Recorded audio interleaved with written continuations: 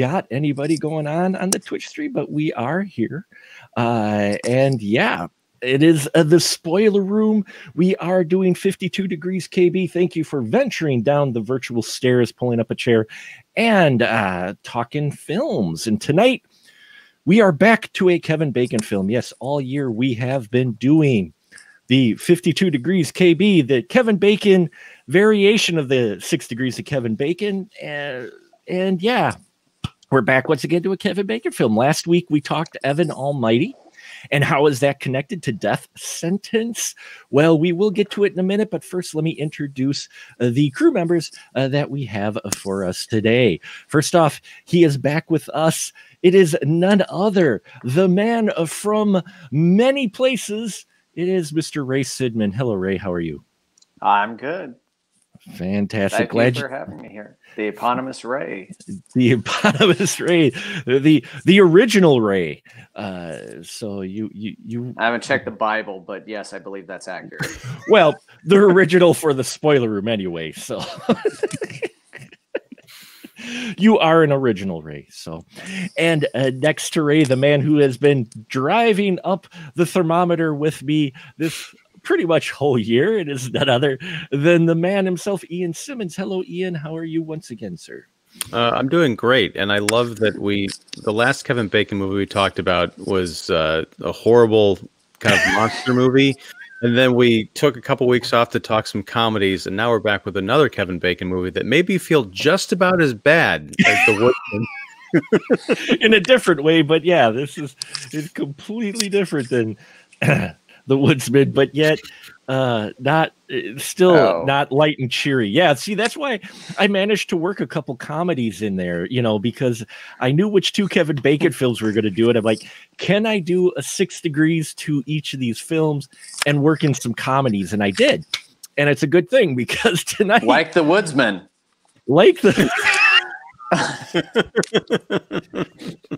Oh, wow. The opinions of Ray don't necessarily reflect the opinions of the spoiler room. We would just like to say irreverent humor abounds. You're welcome.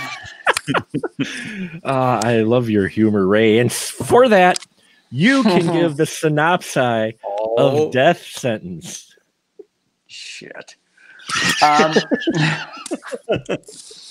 Okay, so Kevin Bacon is a father or a family man. He's got a wife and 2 kids, and his son is killed brutally in what appears to be a robbery. It's actually a gang initiation, and he goes a little crazy and decides to take on the gang, and it goes downhill from there. The gang fights back. He fights back. They fight back some more. He fights back some more. Tyler steps in and says, "Don't be a fucking idiot." He ignores her. Synopsis concluded.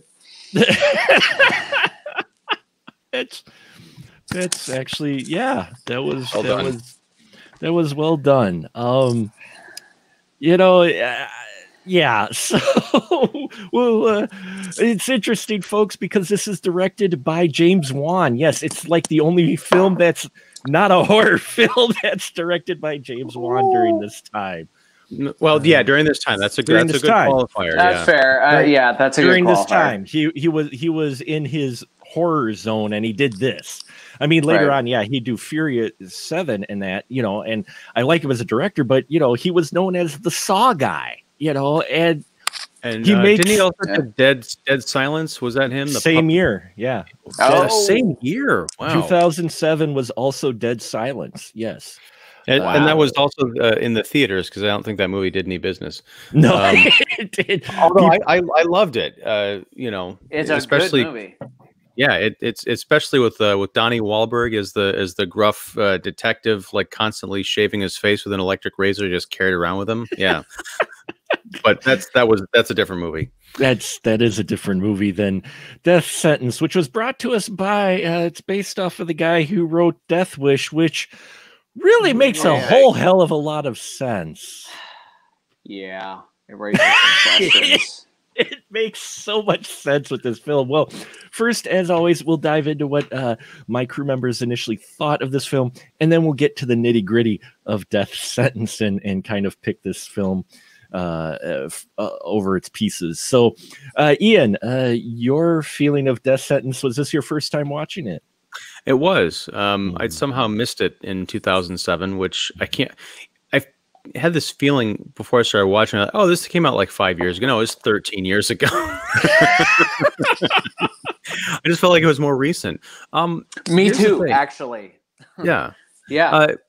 But I'm conflicted because it makes sense that it's written by Death Wish guy, because especially in the beginning, I'm thinking, oh, this has a very Death Wish feel to it, and I kind of know where it's going, but I really didn't.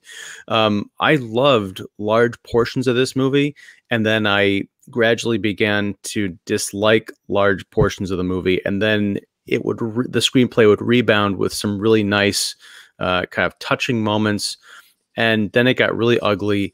And at the end, after it was over, I realized that there's sort of a meta message in here, that the fact that it was directed by the guy who did Saw is perfect, but I can't reconcile it as anything more than a beautiful mess with another fantastic performance by Kevin Bacon. If this had just been a drama about a family who loses their teenage son, because Kelly Preston, I think, is great. The son, the actor who plays the surviving younger teenage boy, I think he's wonderful.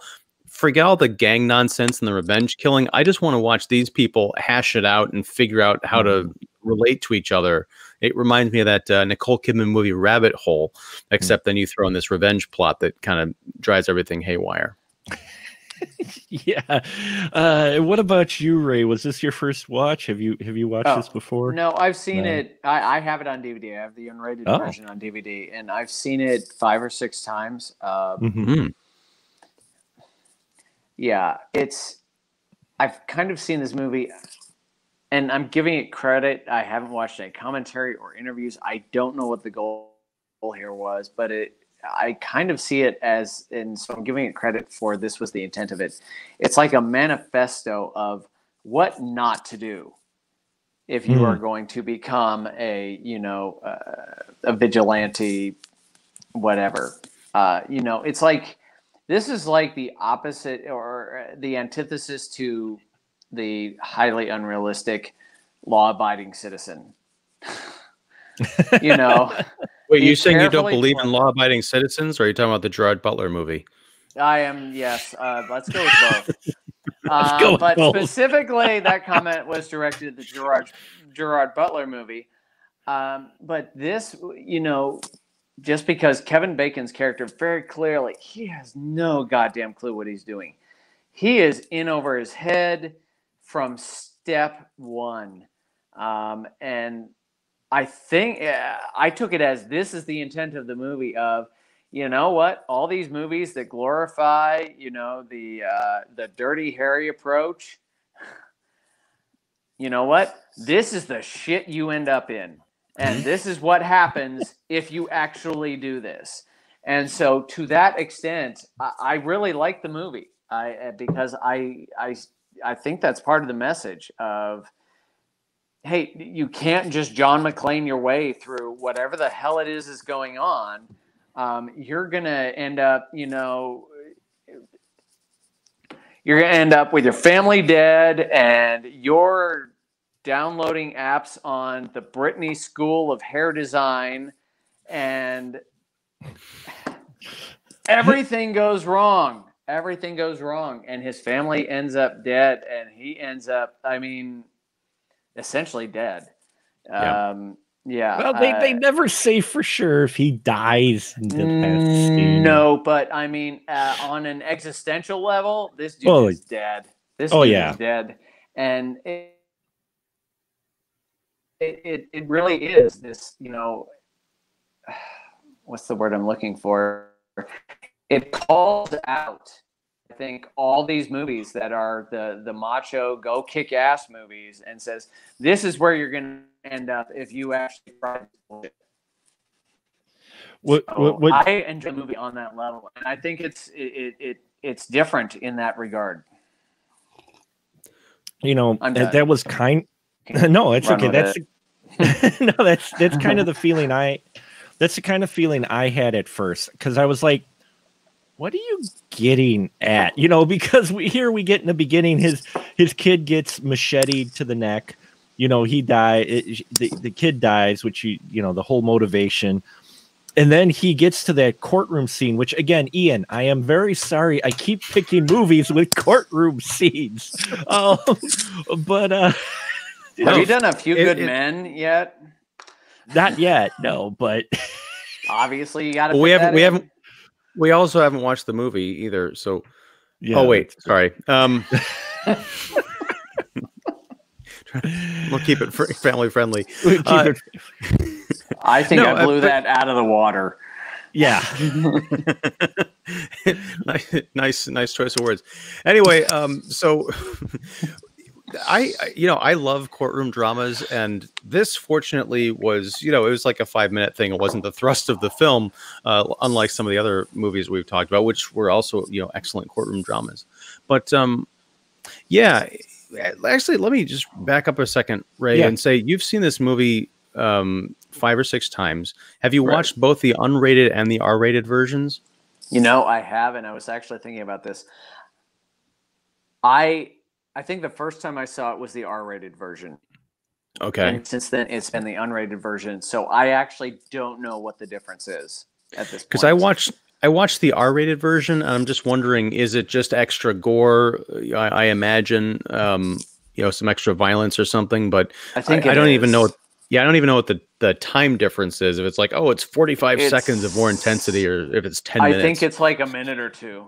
I don't know that for sure, but I think it's like a minute or two. And so I think this is one of those cases where unrated is we had some shit laying on the cutting room floor and we plugged it back in.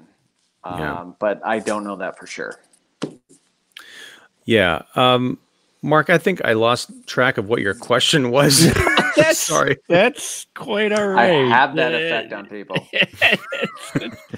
There wasn't really, we hadn't quite got to the question part yet. So I was going to just mentioning on how, what Ray said was right. Cause at the beginning, I'm sitting there watching this going, where's your message? What's going on with the whole courtroom scene where he suddenly, he says, no, I can't ID the guy, when he could have and put the guy away for 3 to 5. And the guy probably would, boom, credits. Da, da, da, da, da, da, no, he doesn't do that. So we have a movie. So but you're right.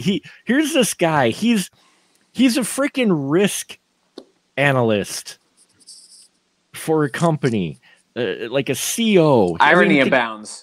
The guy, yeah, he's a risk analysis guy, yet he doesn't analyze the risk of him being this white collar guy trying to track down some gangbangers to get revenge for the death of his son. I'm like, it's like, dude, you're not Bruce Wayne. This is like the not Bruce Wayne angle. If Bruce didn't go and get his training for years, if he just decided, you know what, I'm gonna go get him, I don't need any training.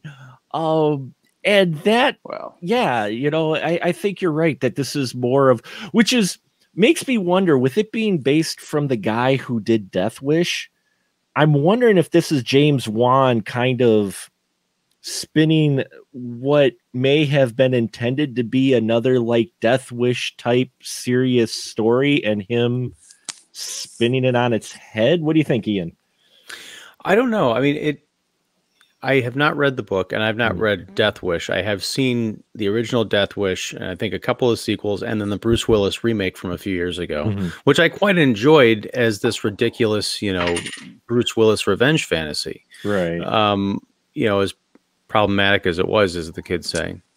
But watching this, I was thinking, it reminds me of Death Wish, but it's like focusing more on the family dynamic, on what this would be like if it happened to a regular guy who got in his head that maybe Kevin Bacon's character had seen Death Wish, as a kid or young man. It kind of stuck in his head, like, I could go after these guys. because I'm fueled by rage. My thoughts are not in the best place. You know, I'm not playing with a full deck because I'm still angry, and it doesn't work out well for him. But he keeps getting these opportunities to pull back, and he keeps just evading suspicion of the police because he's playing on their sympathies. So I like that, and I like that when he first goes after this kid who's 23-year-old punk who, as he points out, he thinks he's a child, like he's like 15, and the head cop Aisha Tyler says no, he's just a runt. He's 23, and he's also very immature. That whole struggle, Kevin Bacon gets his ass handed to him, and it's only through luck that he ends up stabbing this kid through the heart and killing him almost instantly. And I love that when he stumbles home and gets into the shower, it's a powerful scene because he's broken twice. Not only has he lost his son, and the death of the murderer doesn't bring any kind of satisfaction or closure. It's now that he is actually a murderer who's got this other layer of complication to his life. And you see all of that in a 2-minute scene of Kevin Bacon like collapsing in the shower and Kelly Preston coming in to console him or whatever.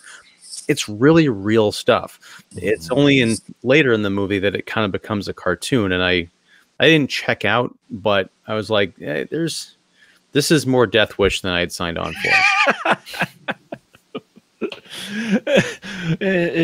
What about you, Ray, with Nick Human, the realism here and his character doing all of this? Would you agree with Ian? Yeah, I mean, yeah, I would. And I would say, no, I mean, my perspective is, the courtroom scene, I totally got why he did what he did. The whole, oh, nope, I can't identify him because, I mean, I put myself in that situation. I'm like, yep, I would be hard put not to do the same damn thing. And now that said, I tend to be a little more, well, fun story. When watching Law Abiding Citizen, which is a totally unrealistic movie, my wife looked at, and this was years ago, my wife looked at me and said, that would be you. I was like, it really would. It really would. So I'm like, the difference is, I think, and at risk of sounding like an egotistical douchebag,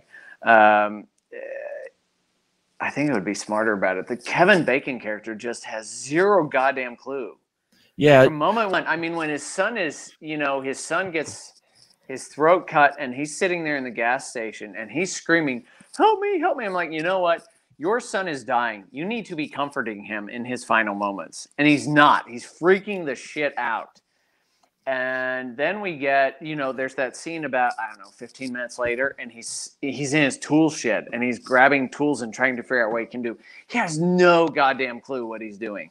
And I'm not saying I'm like this expert on vigilante justice, but yeah, it's just like this guy clearly has never been anywhere near.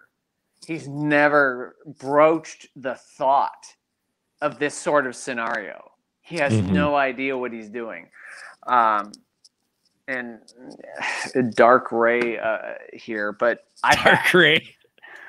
I have. And I would be smarter about it. And he's not. And it's... I don't know. I think the courtroom thing is one of the smartest things he did. It's like he figured out, you know what, this asshole's going to get 3 to 5. Fuck that. Whatever else happens, that does not fly. And I'm like, okay, I'm on board with you. And I totally agree with what you said about Ian, about the scene where he comes home. And, the killing the guy has given him no peace. He's just, it's done and nothing else. He's hollow, not to, yeah. So would you describe him as a hollow man? Oh, that's exactly, yes. There you go. That's exactly where I was going with it. He didn't turn invisible, and that man would have no problem killing said punk. Right. But showing you that, yeah. Yeah, it is. So I'm like, you know what? I'm on board with what he did there, but I would have taken a little bit more time to figure out what the hell I was going to do, because he's charging in. He doesn't know what the hell he's doing. And again, I think that is the intent of the movie of, hey, all these revenge movies, guess what? That shit does not work out that way. Yeah, I mean, well, a few things.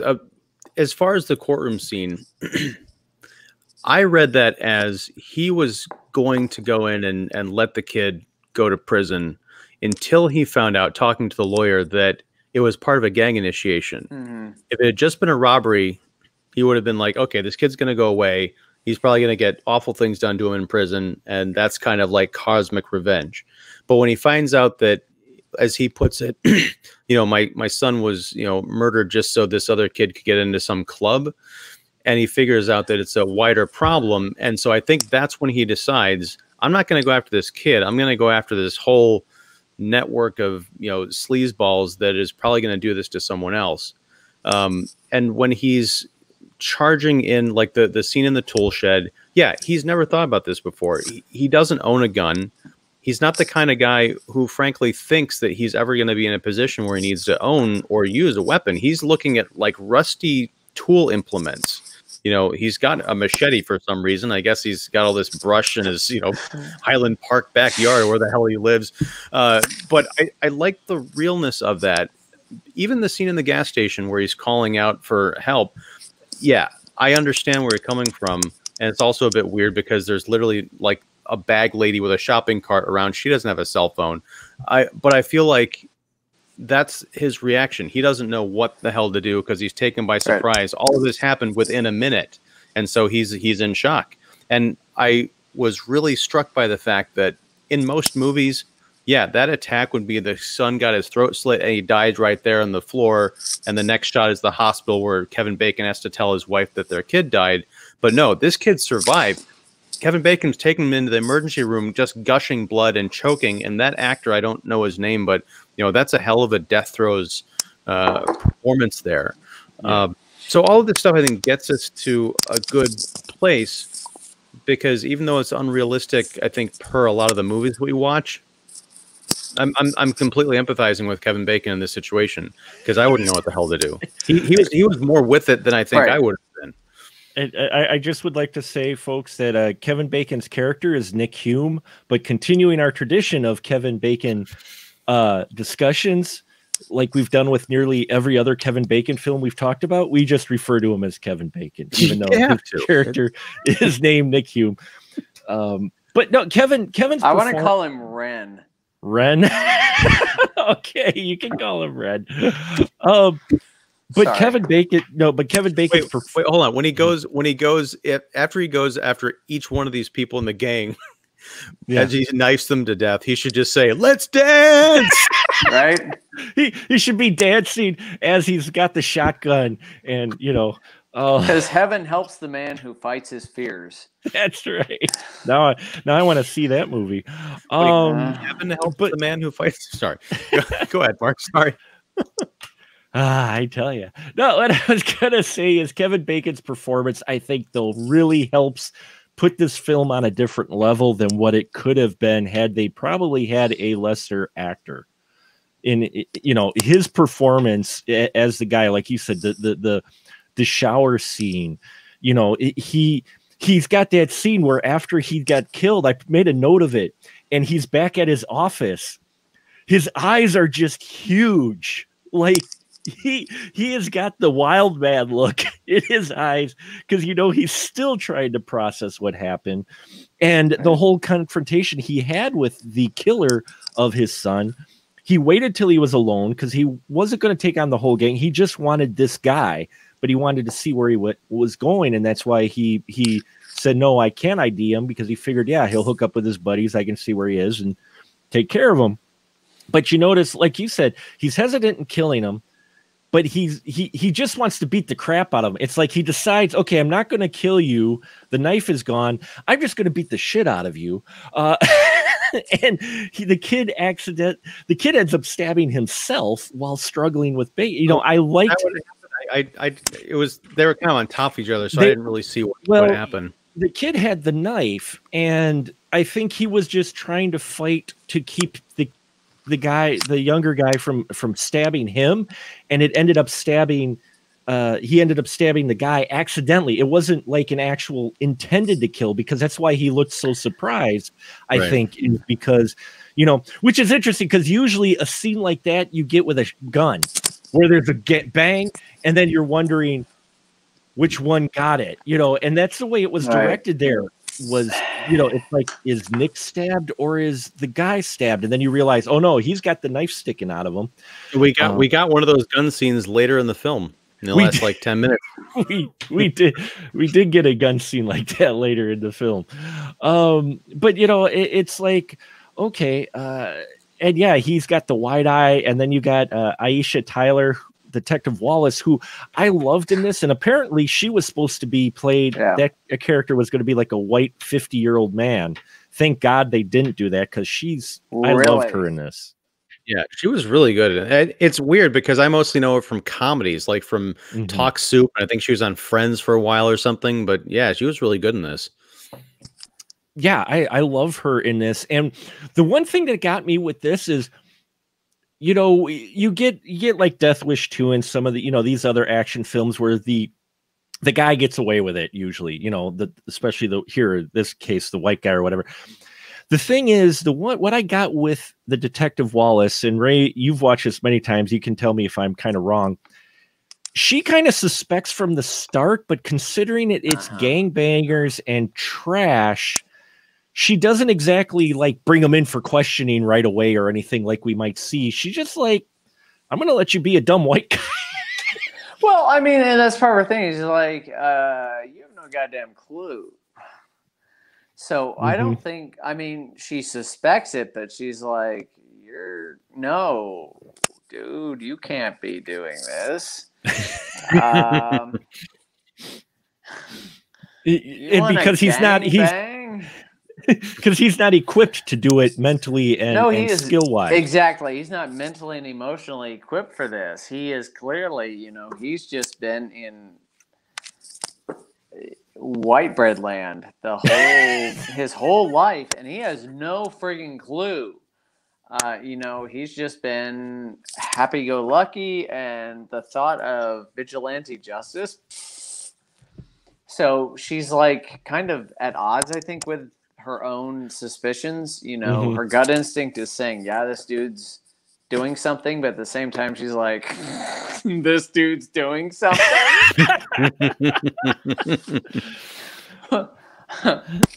Air quotes. So yeah,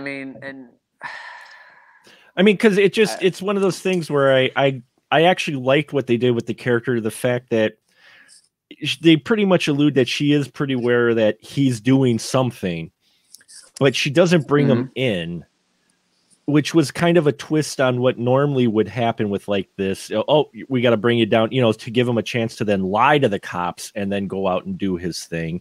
Here, she suspects it, but she's like, you're drifting into territory you have no clue about. Just stop, man. And it's interesting because, had she actually done her job, she would have saved multiple lives, not only his wife and, presumably their son who, Luke, I guess, is going to make it at the end of the movie is what we're told, but also the two cops that got, their throats slit waiting, in front of the house to protect this guy. So yeah, it's funny because it does remind me of Saw ultimately, where these characters are presented with decisions and they're very clearly told or given, shown the right path to go down, but because of their grief or their greed or just their kind of hubris in saying, nothing's going to happen with this guy. He's going to, blow off some steam or whatever. But no, if she just said, I think he might be up to something, we got to get to the bottom of this, then a lot of tragedy could have been avoided. I think that I'm not saying that the universes are connected, mostly because they are different, literally like film franchises. But at the end towards the end of the film, we see Garrett Hedlund as the gang leader in like this dingy overpass where there's like, fires and barrels as they are in every, poor part of town in the movies. Yeah. Did you know it was on the wall? Yep. In the background, it was Billy the Puppet from the Saw franchise. I was like, this is just too on the nose. And plus, you've got Lee Wanell, the screenwriter of Saw, is showing up as one of the gangbangers, which was hilarious. But yeah. Nice. I saw. I was watching it and I caught the puppet in the back too. I was like, oh yeah, nice. Not only that, but let's talk about the music for a moment. Done by the same guy who did Saw and Charlie Clouser. And if you listen closely to some of the music cues in this film, they're from Saw. They are practically the same music cue. I know I'm a soundtrack geek, sorry, but it's true. It was Saw. I'm like, wow, okay. But no, I mean, that's again, I don't know that there's any connection to these movies. Those are probably just Easter eggs, for the audience to like, oh, that's kind of funny because it's the Saw people. But I also like to think, wouldn't it be cool if this did take place in the Saw universe, and not that Jigsaw was orchestrating it, but that there was something in the water of like, the universe offering up people these chances to do the right thing and then just failing miserably with lots of carnage in their wake.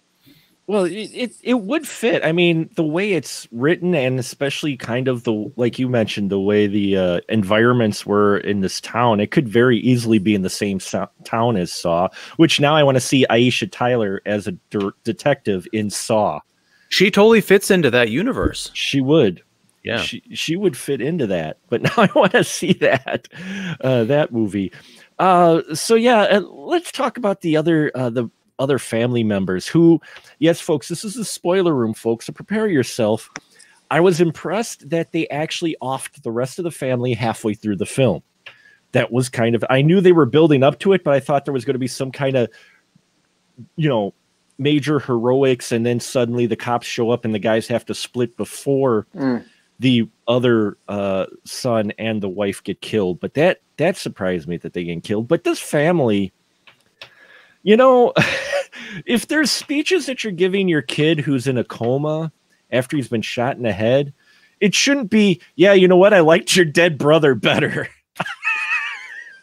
Well, I mean, I love that speech and I love that moment because I think it was honest. I think that was what from the very beginning of this film, we're learning stuff about this family. It starts with the video tape montage of like Christmas, family dinners, sporting events. The older kid, Brendan, is like the hero of the family, the one with the most promise, and Luke, the younger brother, is kind of like the misfit that the dad just doesn't understand. But it is very much a loving kind of family dynamic that we get throughout this montage. And even when Kevin Bacon is talking about his family with a work colleague, you get the feeling, yeah, this guy's got everything made. Smash cut to breakfast at the house, or maybe it's dinner, I think. And the kids are like swearing at each other, giving each other the middle finger. Mom is about ready to pull her hair out. So you really get this sense that there is more to this family dynamic than we were led to believe. And what does that say about, their relationship and how they're going to deal with tragedy moving forward? I feel like Kevin Bacon had spent so much time building up this image and trying to project this clean cut, we're all in this together thing, that once his son had died and he was on the verge of losing his other one, he had to really explore himself and figure out, yeah, I've been kind of an asshole dad. I do have a favorite, but I love you. And I feel like that may be the first time he's ever acknowledged to himself that he loves his second son as much as he does his first. Yeah, I can see that. I'd still, the words though, that, that's not exactly the best time to be honest, is having the kid, in a coma. I mean, those aren't exactly, the love part at the end, but when he starts off that speech, I'm like, where are you going, man? It's not exactly words of encouragement. But because he was working it out. He didn't write a speech to give to his son on his deathbed. He was sitting there like, first of all, he assumed that his son was dead. Yeah. A minute before that, he thought his son was dead. He goes to see him. He's like, oh my God, he's alive. I got to talk to him. And this is what's coming out. It's just word vomit. It's eloquent word vomit because it was written by a screenwriter, but I thought it was totally on point. Well, and it's an excellent performance by Kevin, nonetheless. I mean, you know, the movie had strayed into ridiculous territory by this point. I was about ready to check the hell out until that scene. I'm like, God damn it, you got me crying again. Well, we're all parents, and yeah, that it is a moving scene the way he said it, you know.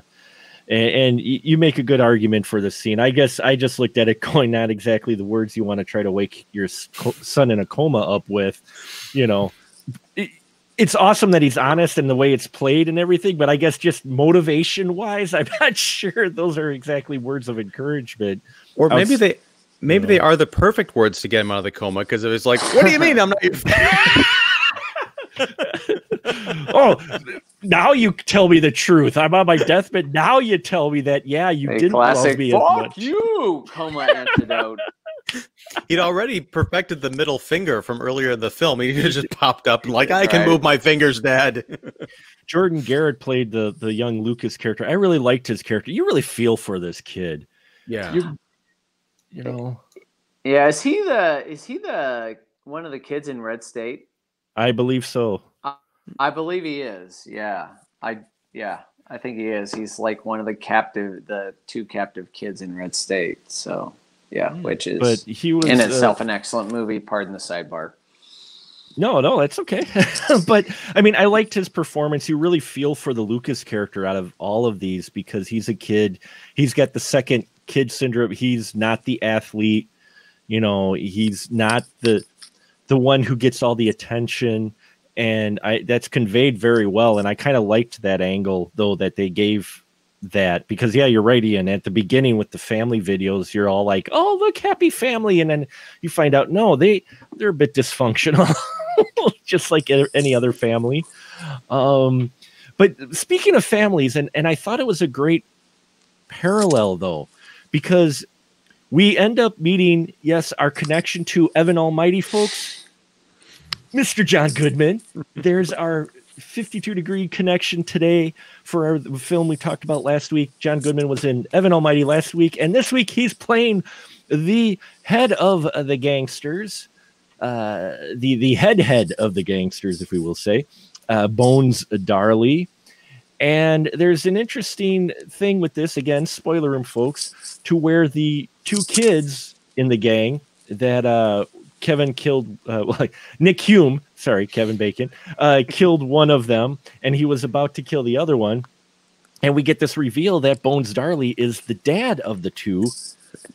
And what I found interesting is we almost have a parallel equivalence, a parallel with these two characters, because Nick Hume didn't really pay attention to his youngest. And here we have Bones Darley, who, yeah, you killed my youngest. Whoop-de-doo. You know, I mean, you know, he plays it off as, you know, he did not care for his younger one versus his older one. Am I off on that, Ray? Or no, I'd say that's accurate. And that's a good comparison. You know, and I'm wondering if that was kind of a revelation to. Because the way Kevin plays it too is surprised that he didn't really care about the youngest one, but the oldest one, yeah, you got business with my oldest one. You want to go kill him? Fine. I'm not going to tell you where he is. But you know, he totally just shrugs off that. Yeah, you stabbed my youngest. Oh well, you know. Right. And it's kind of a cliche stereotype, what have you, of, you know, the eldest son matters most to the father and all that, but. Yeah, and I'm glad you brought that up, because at some point in here I wanted to discuss John Goodman's performance, because he's, well, I mean, I don't know that there's a movie that John Goodman does not totally rock in, but he's awesome in this movie. So yeah, but I would say your assessment is dead on. No pun intended. Would you say that as well, Ian? I mean, we talked about John Goodman playing a bad guy last week, and in here, oh my God, this performance of him as well, even though he's not on screen long. I'm going to disagree. Really? But okay. It's only slightly. Okay. I loved his performance. I hate his accent. Whatever he's doing is like a weird, soft Boston melange of something that I couldn't quite pinpoint, but I'm like, it doesn't even belong in this universe. and I found it hard. It was almost like he was from, you know, the Bayou or something at times, because I couldn't understand what the hell he was talking about. But I think if he had just been John Goodman, he's got kind of like this Midwestern kind of an accent naturally. If he had just brought that to the performance, I think it would have been, yeah, agreed, spot on. I love this character. I love that, you know, he's a gun dealer who, when Kevin Bacon brings him like a sackload of cash, he goes through this great spiel about selling him weapons, and then he kind of turns on him, but he doesn't turn on him. And he's like, yeah, go get him, boy, but I'm not going to tell you where he is. You got to work that on your own. But, you know, you're kind of, I love that he had so many problems with his oldest son being a screw up in the family business that he's like, just take him off my hands, please. Well, because it's his son, so he can't do it. But now he's got this opportunity of this white collar guy that, okay, you know, if he's not successful, oh well, the white collar guy's dead. But if he is successful, problem solved. I don't have this right, and it's probably never going to get back to him. It's not. He's not expecting that there's going to be some kind of a shootout, and Kevin Bacon says, like, by the way, your dad sent me, or something like that. Right. Or your dad sold me the bullets. Oh, that would have been badass if he's like, yeah, your dad sold me the bullets I'm going to kill you with. That would have been a nice little touch there, giving that. But yeah, I mean, his wife's dead, his kid's in a coma, but he's off to finally exact his revenge, Mr. Nick Hume. And then we get our Bickle moment. Totally. Oh my God. Ian, tell our listeners a bit about the Bickle moment. Well, I think we've kind of glossed over something. I want to just rewind the tape a little bit, because before we get to the Bickle moment, we talked about how Luke ended up in the hospital in a coma. Yeah. It's because, oh my God, we've glossed over a couple of different things.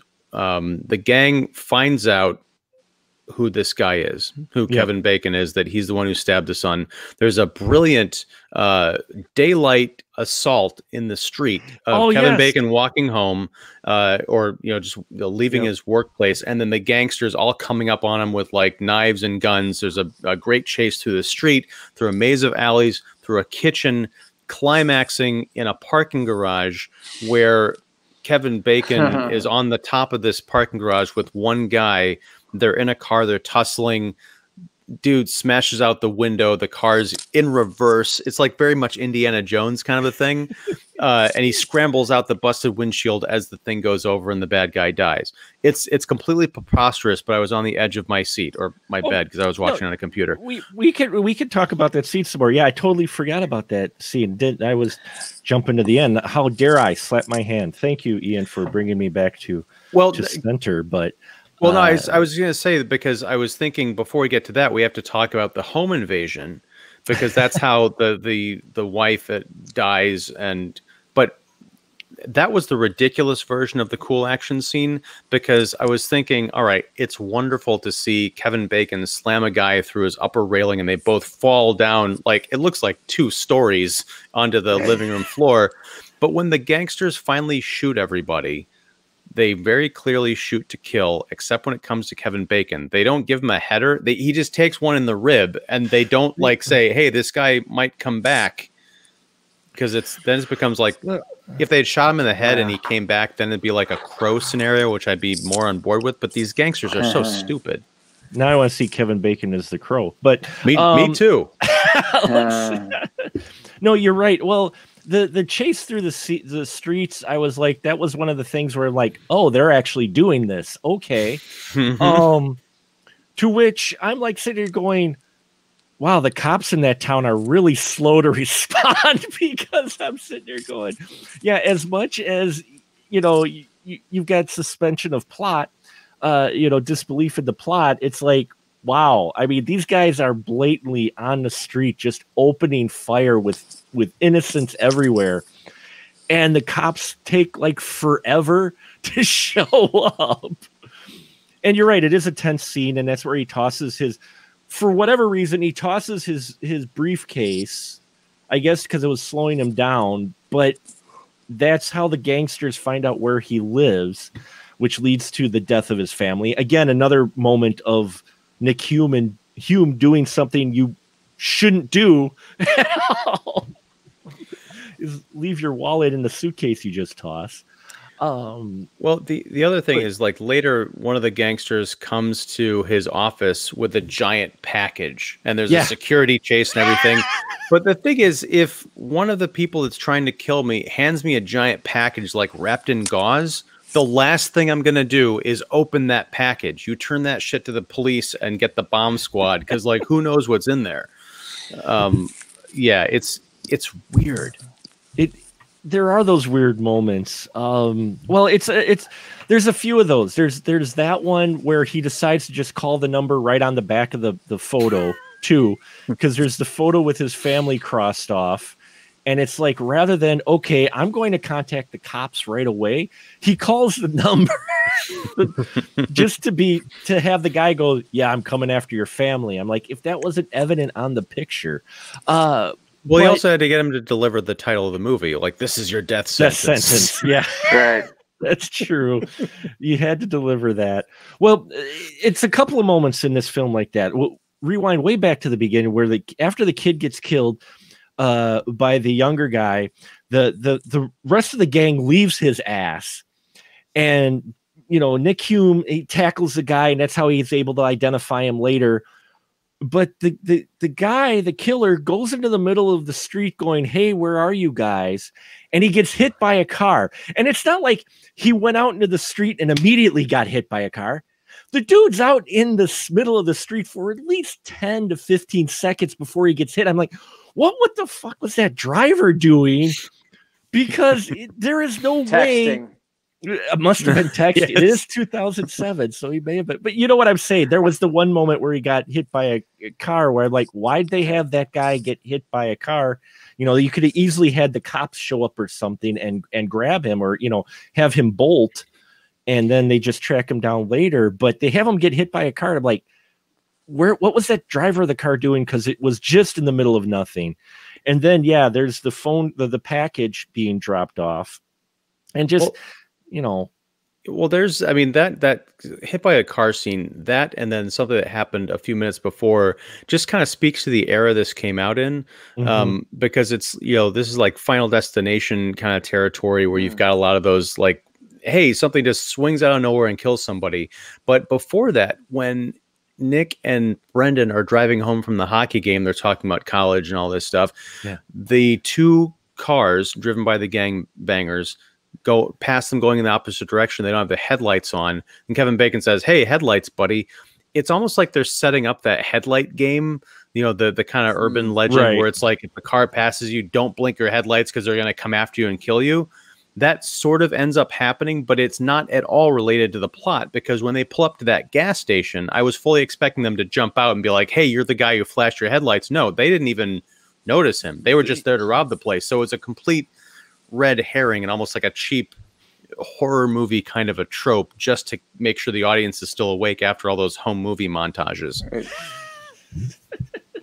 Right. What'd you think of that too? Do they lead it to, you expect that they pull at the gas station to go after the Hume father and son, and they don't? It's just coinkydink. Well, I'll tell you, I was thinking tangentially here. This is not a horror movie, but I had been thinking earlier, this has some horror movie tropes to it. So and I can't put this anywhere near the realm of horror, but it does have some of those tropes, and it's like, so. Yeah, the home invasion trope, where he's walking around the house and you kind of see the glimpse of the gangsters, mulling around in his house already, but he's not quite aware they're all there. But that was the other, the car guy getting hit, him getting the package, like you mentioned, and then him getting shot, but surviving, but his two family members didn't. And you're right. The gangsters, I'm like, he was coming straight at him. Dude he had him dead to rights. He pops him in the side of the chest. And and he's not Steven Seagal, so it's not like that's a wound you just get up and start going, and yet Nick Hume seems to be able to do it. Oh yeah, I mean, not only that, but he is the luckiest risk assessor in the history of risk assessors, because in that home invasion, you've got two guys with shotguns chasing him up the stairs, blowing holes in his wall.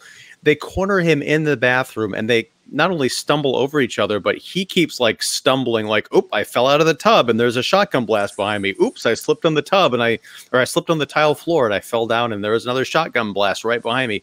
Like, the amount of like Roadrunner cartoonishness that goes on in this film, very well done. Very, you feel all of it, but when you step back, you're like, this guy would have been dead, 20 encounters ago.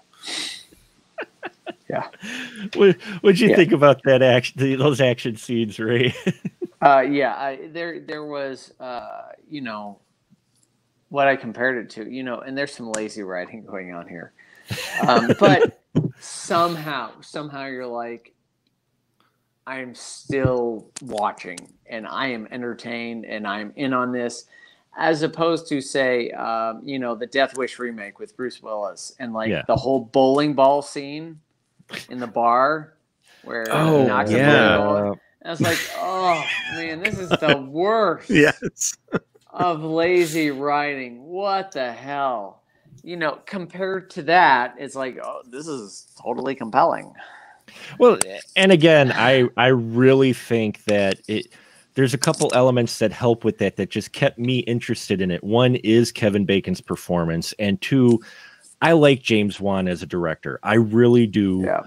Even if I don't exactly care for all the films he does, as far as his direction of stuff, evident in the chase scene you get in here, evident in the family scene getting off, and in the finale or whatnot, he can build tension. He can keep you interested in what's going on, because he does, the way he has the pacing and everything is just solid. And I think those two elements for sure really keep you invested in what could have just been another Steven Seagal, Bruce Willis actioneer, replica. And I think that because you get into the final scene where, the final third act, where you get his Bickle moment, where he literally shaves his head, grabs the guns that he bought from, John Goodman's character, and then goes on a shooting rampage to where apparently adrenaline will improve your handling of weapons that you've never handled before. Because, which again, at that point, it's one of those things where, and you guys are very versed, even more versed than I am in films. There's a point in films like this sometimes to where you just toss your suspension out of the window and enjoy the moment and not think too hard about the fact of what's going on, because what you're watching is pretty damn cool. And watching Kevin Bacon go off on people with a gun and shotgun is something, one, you don't get to see him do that often, and two, it was pretty compelling because of the direction and editing, Right. Absolutely. I mean, think about that first scene, Ian, where he busts in on the first guy who's getting high. I mean, I enjoyed that scene quite. I liked how that was handled, where he kicked the door in and had the gun in that. How'd you feel about that? Yeah, I liked it too. And that's one of my criticisms of the movie, is it's so uneven, because you'll have the scene like the home invasion where it's like, this guy is a little bit too lucky, especially for just waking up in the middle of the night and taking on this army of, thugs. But then you've got that scene, the beginning of the rampage. Siege, the rampage. It's handled very well. There's a nice little bit of drama there, but then it doubles back on itself, because you have what is almost like a poetic ending. It reminded me of the ending of The Thing, because you've got Billy, who's Garrett Hedlund's gangster, and you've got Nick, and the third kind of gangster, I think he was the package delivery guy, actually. Yeah, they're all shooting each other in close proximity in the chapel of this abandoned church. So again, you've got this kind of cosmic morality of like the sad God looking down and being like, I gave you all a chance to fix this. But at the very end, Kevin Bacon took one in the neck, Billy has had his hand blown off and like holes everywhere. They're sitting next to each other on a pew, just kind of waiting to die. And I'm like, if this had cut to black, this would have been the perfect ending because they both got what they wanted, and neither of them got what they really wanted, which was to survive, I guess. But no, we cut to, hey, Kevin Bacon is now on the road again, driving the car back to his home. I don't know how far this was. I guess there was no traffic, and he just got there in like 10 minutes, bleeding profusely from the neck, perfectly parking his car, running in, turning on the TV to watch those home movies again. And Aisha Tyler shows up to deliver the news, and he's still alive. And she's like, by the way, your son's going to make it. Which is great. Again, that's a Saw thing. Like, if you had not done all this stuff, then your wife would be alive and your son would not be an orphan. I like the kind of message there. It would have been great if in that pew moment, Kevin Bacon had gotten a phone call and the detective had said, we've got great news, your son's going to make it. And then he like just doesn't say anything. He flips off the phone, and then it cuts to black because they're both going to die. But it's that last 5 minutes is just kind of killed it for me. What about you, Ray, with the ending of this? Do you think maybe it should have ended in the church? I don't know. Just because I think it's going with what I've said earlier about the movie is calling out, this is what you get if you actually try this. And so he's struck with the whole irony of, oh, my son's going to make it. But okay, one, I'm friggin' dead. Even if I do survive, I'm going to prison for a very long time. So my son is essentially an orphan. Yeah, but he didn't I get the whole ending in the church thing. That actually would have been kind of cool. But I think the movie is consistent in the way that it did end in terms of, just showing the Kevin Bacon character, man, you should not have done this. This is where you are, and you may not have. You didn't start the fire, but you're the jackass who kept the dumpster fire going. It doesn't matter. He didn't care for Lucas as much as the other kid anyway. So, That's fair. That's fair. I mean, if you don't play hockey, you just don't deserve love. You don't. So what if he's an orphan? He doesn't play hockey. So, Dude, maybe this was Nick's jigsaw-esque puzzle. This was Nick failing the life test. He's like, now you don't have parents. You loser. Would you like to play a game? Game over. Your son has just been killed by gangbangers for initiation. Game over, man. Game over. Do you go after them or do you accept your fate? You decide. Really? I did like the one thing I did like about that him returning home was we had that nice symmetry with the beginning and closing with the home movies, which take on an extra significance. We start off like, oh, this is the happiest thing in the world, and then at the end you just want to kill yourself because everything is falling apart. It's so sad. Well, we're all parents, so I will not lie when I say the scenes with the kids did get to me. And first when the oldest kid gets his throat cut and he's laying there with him as his kid's bleeding and pleading with him, it's like, oh Jesus, and then Lucas, who at one point during the film runs away from home and goes to the gas station where his brother was killed. Right. And you have that scene where the kid just breaks down and is like, you don't freaking love me. And Nick Hume is like, just get in the car. I'm not going to say yes or no. Just get in the car, and it's just like heartbreaking there. So yeah, there's a lot of those moments, and it does make a nice bookend to the beginning. And you do get the camera angle that's on purpose of him holding his neck, a la Taxi Driver of, Travis Bickle sitting there and holding his neck. That's very obvious that's what they were going for with it. Because in a way, that's another movie to where you had a guy doing it wrong.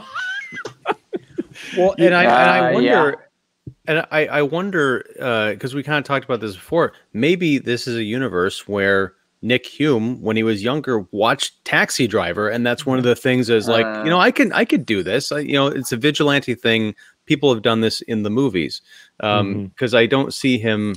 I see that as a, it's not necessarily the impetus, but it might have been something swimming around in his brain. Talking about touching moments, I think one of the most powerful for me was when Brendan is dead. The family is mourning. It might have been just after the funeral. A funeral which had more rain in it than the entirety of the original Sin City. That was very clearly water machines. Jesus Christ. But Luke goes to his brother's room, and he sees that his brother had a framed picture at his bedside of the two of them together, which I thought, it's like he had never seen this picture before. And it's just so touching because for as contentious as their relationship was, he realizes that Brendan had such a place of affection for his younger brother that he kept a picture of them by his bed. Yeah. Well, but that was also a scene where I was like, you dick, Nick. Because he gets up, Kevin Bacon's character, Nick, he gets up and hears his son crying in the other room. And instead of getting up and maybe showing a little affection for his youngest kid who just lost a brother and who you've been really ignoring, and I understand grief and all, but still, dude's standing in the doorway and the parents don't even acknowledge he's fucking there. And then he wakes you up by crying in your dead son's room because he's looking at a picture. You don't get your ass up and at least see if he's okay. It was one of those things where I understand where they were going for, but at the same time, I was like, you dick. I'm like, I'd get up and make sure my youngest was actually okay. I mean, I understand you not maybe caring for him as much, but that was a little bit too cold, I guess, for me. I think you've said it yourself. It was, he was not as close to his youngest son, and he was also grieving himself. I get it. I don't accept it. I agree. He did not do the right thing in this moment, but I don't blame him. That does feel like very much something that might have been lifted from a real life experience. It's not, I think if he'd gone and like had the heartfelt, like, are you okay, son? And he pushes him away and like, fuck you, dad. And he storms off and slams the door in his room. We've seen that scene 1,000 times in the movies. Or I would have, just tell him to go up and go to bed. I mean, if you're going to be a cold dick to your youngest son, might as well get up and say, look, you woke me up, get to bed. You cry a little softer. Jesus. Could you keep it down out there? We're trying to suck it up, Buttercup. That's the second time I've heard that phrase tonight, Ray. Thank you. My wife actually said it earlier. Wow. I won't give any. Yes, I won't give any context. I'll just say she told me earlier. Now I kind of want to know the context just so I can get images out of my head. Nope, I'm gonna leave those images there. Son of a bitch. So this is my first time watching Death Sentence. I will say I enjoyed it, even if you do get a Steven Seagal action moments in here with the blowing off the lower half of a leg, which took me back to, and the shotguns are loaded with I don't know what, 2,000 PSI slugs. Because he's shooting guys and they're flying through walls and windows, and but by that point you don't mind. But you're right. This is, I think we'll sum it up tonight. We'll wrap it up. But I think this is actually more meant to be a cautionary tale of, hey, you think you're gonna be a Steven Seagal or a Bruce Willis if you go and do your revenge on something bad that happened to you. No, you're going to be a Nick Hugh. You're going to do everything wrong and just make things worse as you think you're going to be all gung-ho. And be a man, because and we'll end with this tonight. Now I want to get your thought. Ray, you've watched this many times. If we mentioned tonight, there's maybe just a very low underlying subtext about what it is to be a man, because you've got the initiation where they talk about the guy killing to be a man. You've got Nick, who thinks his older son is more of a man. You can tell he doesn't come right out and say it, but he is, because he's a hockey player versus his youngest being a son, you know, being more like his wife. I mean, is there maybe a little bit of a subtext here making a statement about what it means to be a man? And if you get too manly, you're going to end up your family dead. Yeah, I think it's kind of ironic because, I mean, you know, when Kevin Bacon's talking to the cops and he says, you know, so once it comes out that this was a gang initiation, he's like, you know, so my son was killed just so some guy could feel more like a man. Mm-hmm. I'm like, and then you go do the shit that you just did. Okay. And that said, though, I can't just chalk it up to, this isn't just Kevin Bacon being a man. This is, you know, he's hurting. He's enraged. I guess in some regards, yes, but at the same time, I kind of relate to the character. If I were in his shoes, man, I'd be out for blood. So I get where he's coming from. You know, if some dude kills my son in that way, and then it's, yeah, let's send him up for 3 to 5. Fuck you. I mean, really, I would be enraged. I totally get his motivation here. What about I you? think he should be a little bit more thoughtful on how he, you know, goes about it. About it. Yes. Yeah, these guys aren't. These are seasoned gangbangers. You don't just tail them behind them and think they're not going to notice. Right. You don't he's like in his little suburban Nissan or whatever the hell that hand car is. Well, like it's not just that. He's standing in the middle of the street late at night in a suit. And, you know, if he had not wore the suit, they probably wouldn't have deduced it was him. But no, he's wearing his suit, you know, because he went right from the trial to following. It's like, change your clothes, at least, you know, wear your sweatshirt and some, you know, jogging pants or something, you know. I don't know. Ian, do you think there's a little bit of making a statement of, you know, being a man subtext in this? Very possibly. I mean, because we do see a lot of machismo or attempts at machismo throughout the film, but I think it does say a lot more of, you know, ultimately being a man. There's a couple ways to look at it, is, you know, the hard charging, like fighting everybody, but also the idea of being the provider. And what he needed to provide, which he had done, is financial security and, you know, the ability for this family to kind of be together even in his absence, because you got the feeling that he worked a lot.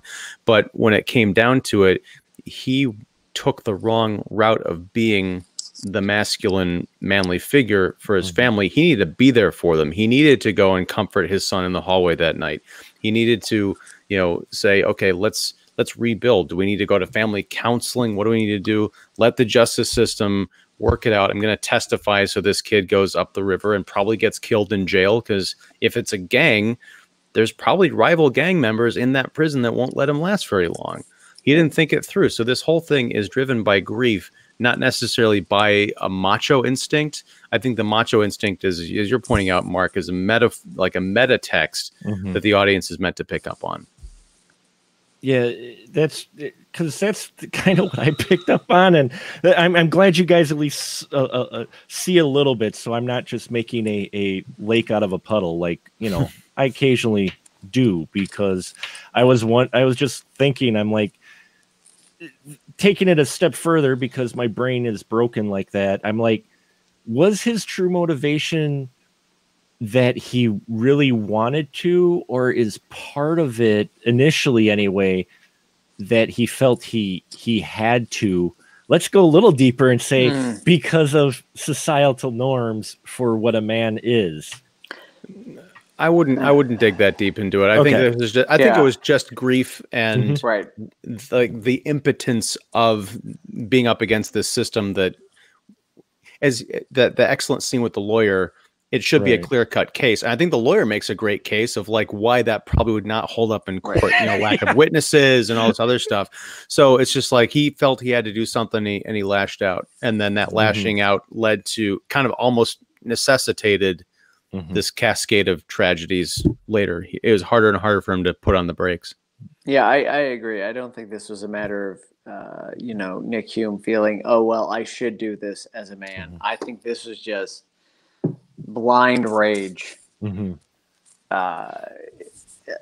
the results he got were apropos to blind rage. Yeah, So- exactly. So there you have it, folks. We've had one listener tonight. I appreciate our one viewer.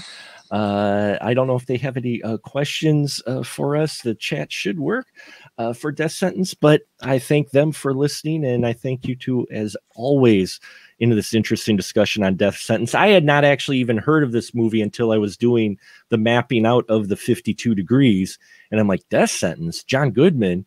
I'm like, Wan, what? You know, James Wan, he's behind us, really?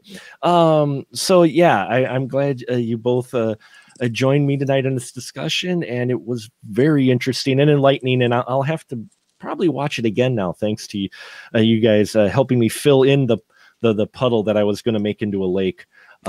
So I thank you for that quite a bit.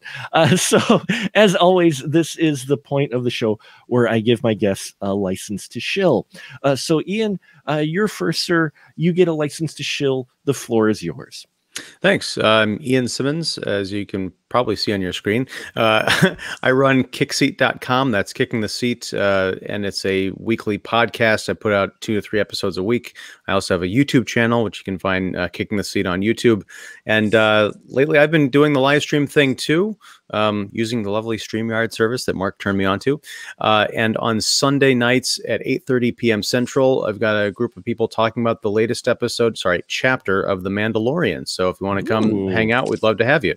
So that's my spiel. That's Shekshi. And Ray, I know you got a couple things that you've been involved with. Go ahead, please. The license to shill is yours.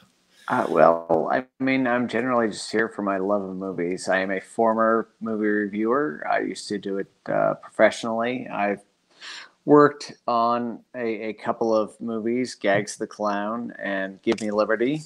But I don't have anything current, as it were.